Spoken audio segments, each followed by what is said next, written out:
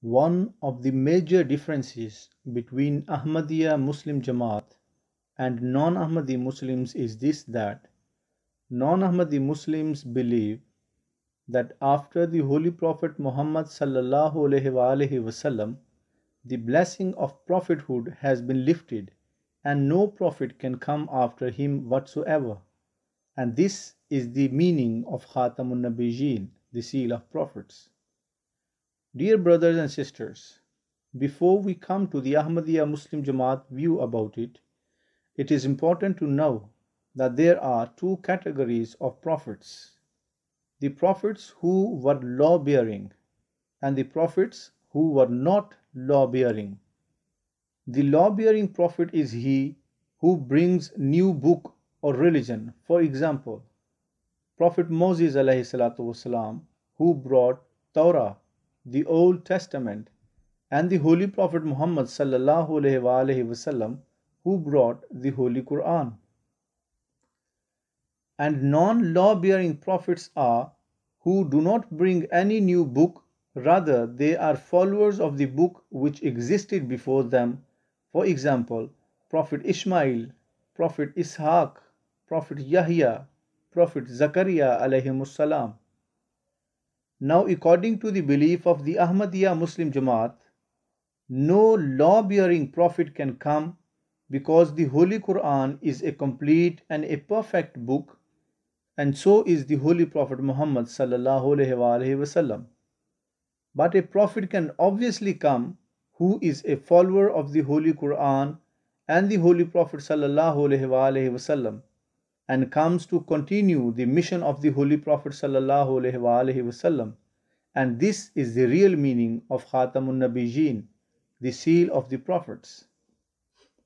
So Hazrat Mirza Ghulam Ahmad of Qadian, the founder of Ahmadiyya Muslim Jamaat, is Imam Mahdi, the promised Messiah and a prophet of Allah the Almighty, who was sent to continue and accomplish the mission of his holy master Muhammad sallallahu alaihi wasallam.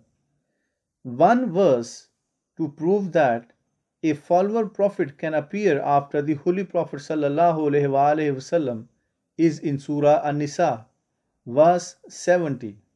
وَمَن يُطِعِ اللَّهَ وَالرَّسُولَ فَأُولَٰئِكَ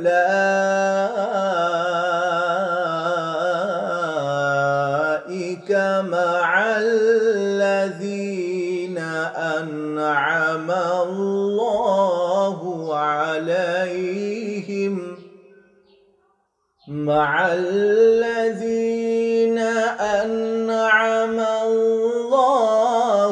عليهم من النبيين والصديقين والشهداء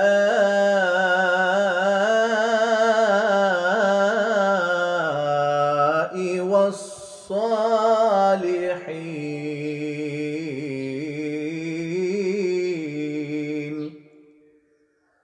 وحسن أولئك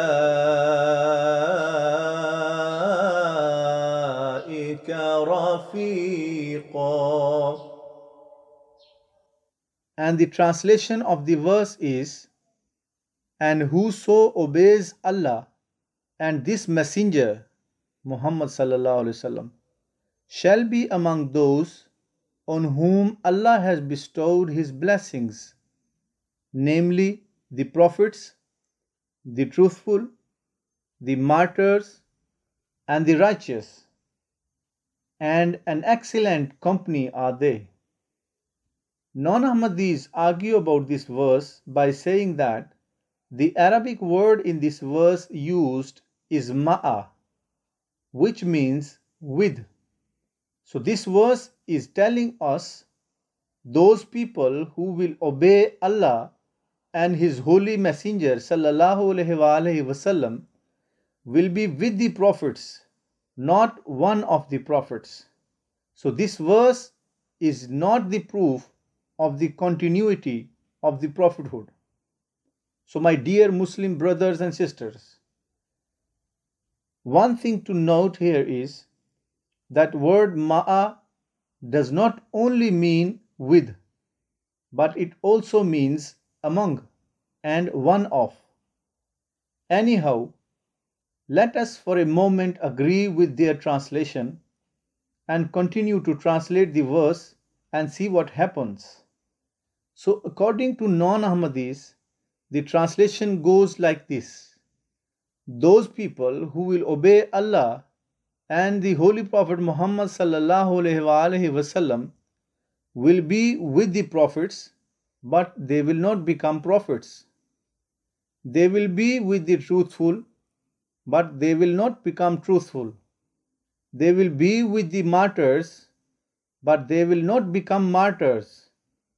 And they will be with the righteous, but they will not become righteous.